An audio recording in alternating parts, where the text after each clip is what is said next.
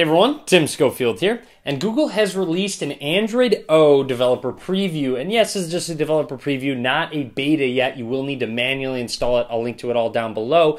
I'm also curious what you think Android O is going to be called. Obviously, it's going to be some sort of treat. A lot of people are saying Oreo. Who knows what it's actually going to be? Drop a comment, let me know. Anyways, I have it installed on my Google Pixel right now. Going to talk about everything that's new, all the new changes with the Android O developer preview. To begin, here's a quick look at the lock screen. You'll see you do have voice commands in the bottom left and a camera shortcut in the bottom right. That can be changed. I'll talk about that in just a second. First of all, I would like to jump into settings.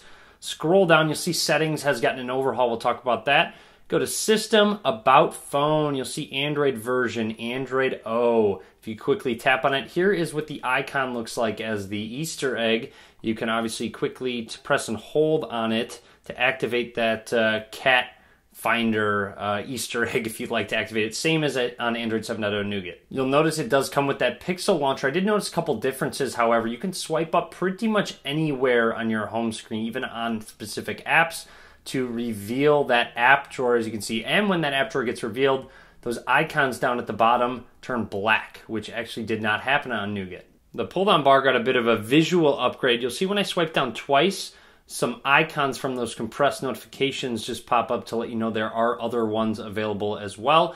You'll also notice those quick settings got lines to them if there are extra settings. So for Bluetooth, you'll see it will open up within the notification panel. Same with Wi-Fi, do not disturb, SIM card as well. Otherwise, they are just simply toggles. It's also worth noting when you pull the status bar down, you'll see the Wi-Fi, mobile, data, battery icon all stay up there along with the battery percentage. So when you do pull down that status bar, you can reveal the battery percentage right away, same as if you pull down twice as well. You'll also see a bit of an updated look to notifications. If they're not showing up, you'll see Allo right here. It has notifications after I rebooted my phone. If I tap to expand it and minimize, you'll see that icon's still not there in the upper left-hand corner. So that does show up as well. You can kind of swipe over and act upon that notification if you'd like to, tap on it to go into it, or expand it as well. I think one of my favorite features of this Android O preview is going to be the snoozing feature. So you'll see I have some notifications right here. You can swipe over or press and hold. Swiping over, you'll see those two icons pop up, or I can just press and hold on them, and you'll see you can go into more settings as well. Now, if I swipe over, you'll see an icon on the far right that you're not used to. If you tap on it, snoozed for 15 minutes, 30 minutes, hour, or don't snooze. So I'm going to select 15 minutes. You can also press the undo button as well. So that is an option. There's also a new feature for notifications called notification channels. And you'll see here's the Google app right here letting me know what the weather's like. If I press and hold on it, you'll see miscellaneous, 1 out of 2 categories for this app. And this is on a per app basis to kind of customize these categories. So if you go to all categories, you'll see one of them says make sound and pop up on screen. And this is where you can change the importance. You can show it silently, make sound, pop up on screen, no sound, or visual interruption. You can customize all sorts of things in terms of notifications from a specific app.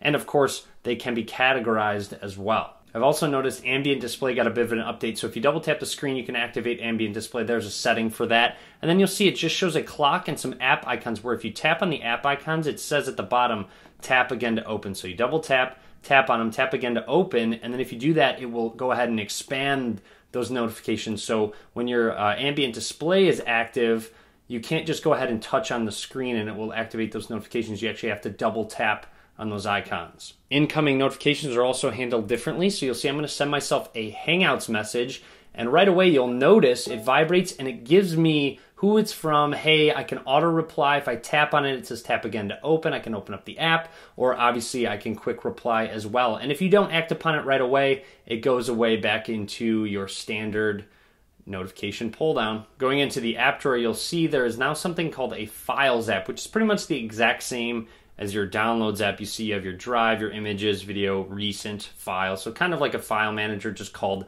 Files now. Let's go ahead and go into that updated settings screen.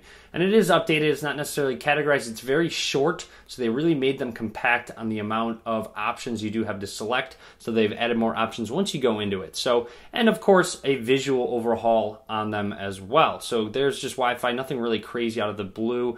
Connected devices, you'll see that's where Cast, NFC is printing as well. App and notifications, a ton of different ones. You can go ahead and customize which permissions are used on a per app basis, along with your notification preferences. So if we go into that, so you can pulse the light, on the lock screen, and swipe for notifications. This is where you can use that fingerprint scanner to swipe down. You'll see that notification just popped up.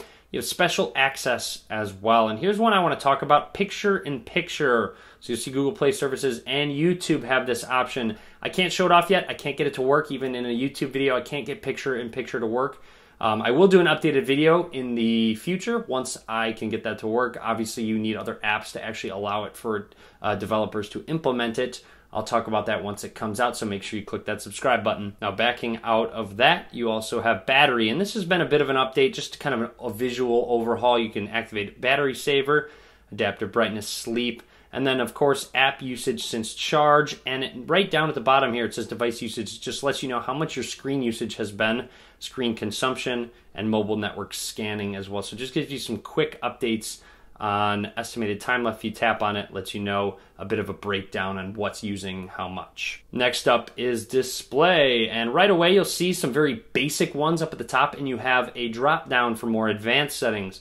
Night light still there. You can customize when it turns on and off. Going down to advanced, anything out of the ordinary. Device theme, and I haven't tried this out yet. I'm going to give some first impressions kind of. So I'm going to tap on inverted, and it says restart. So I'm going to reboot my phone. Let's check out what inverted looks like. Also, as a side note, looks like they added powered by Android down at the bottom of this Google splash screen. Mine has a padlock because I unlocked the bootloader to flash this developer preview, but powered by Android I don't believe was there before on the Pixel. Boot it back up. Seems like inverted brings more white. So you'll see there's no black background to these icons.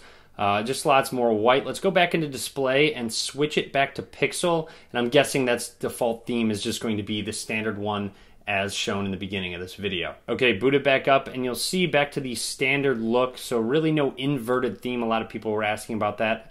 I don't see one. Anyways, continuing it on, you'll see there's more advanced settings and sounds. Really nothing out of the ordinary there. Jumping into storage, you can free up space. Manage storage, where you have your smart storage to back up photos via Google Photos. You have that option. Security, you'll see just a bit of a visual overhaul. I'm not exactly sure why that just opened. It might be a little buggy if you do decide to install it. It is a developer preview after all. And you'll see really nothing. Screen pinning is still there. User accounts, accessibility. You have a bunch of different options there. Now, there's a couple one. You'll see system instead of about phone. It is called system. There's support for your chat support, your Google settings. But let's go ahead and jump into system as well, which is where your about phone is. But I did activate developer options. Nothing too crazy. You'll see sRGB still is there. Now, I did activate System UI Tuner, which is under these system settings. To do so, you just press and hold on this settings icon right there.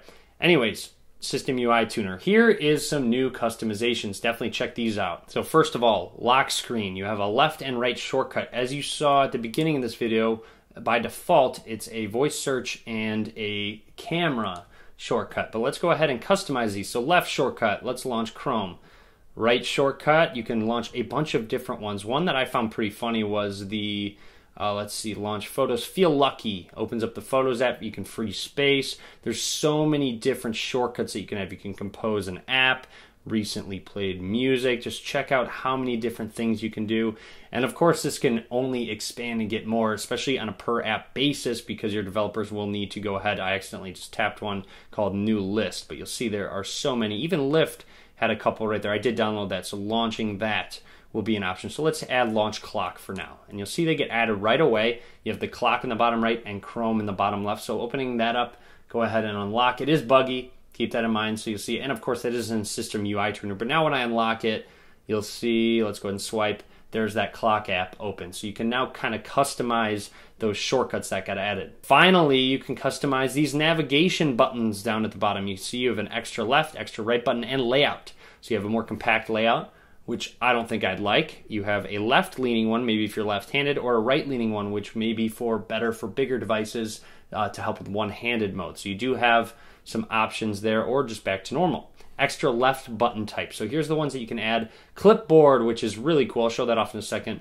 Keyboard switcher and key code as well. So if I add clipboard, you'll see that gets added right there. Tapping on it really doesn't do anything. I don't think I have anything in my clipboard. Extra right button, same. You can add those three in the right. Let's test out this clipboard feature. Okay, so I'm in the Google Keep app, so I'm going to press and hold on testing and copy it, add it to my clipboard, and it seems like this button really doesn't do anything. Tapping on it does nothing, but when I do tap on it, you'll see it actually brings, like, it seems like you need to click and drag it. Let's see if you can get a closer look at that, but it seems like it adds it where you need to click and drag that specific icon. So you can kind of drag it around, but it doesn't seem to do anything. But that would be a nice little addition if you have a universal cut, copy, paste clipboard right there. There's also a lot of behind the scenes update to Android O, and I will talk about more of those in the description. I'll just link to an article down below. So click on that if you want to see more of the behind the scene things in terms of improving battery life. You have autofill APIs. Like I mentioned, that picture in picture, I can't show it off yet, but I will do an updated video, some more adaptive icons. Just click the link below if you're interested in checking out more information on the Android O update. But that would be about it. That's just an overview about all that's new with this first developer preview. More videos to come. Click that subscribe button. You can also follow me on various social media, all links down in the description below. And as always, guys, thank you very much for watching.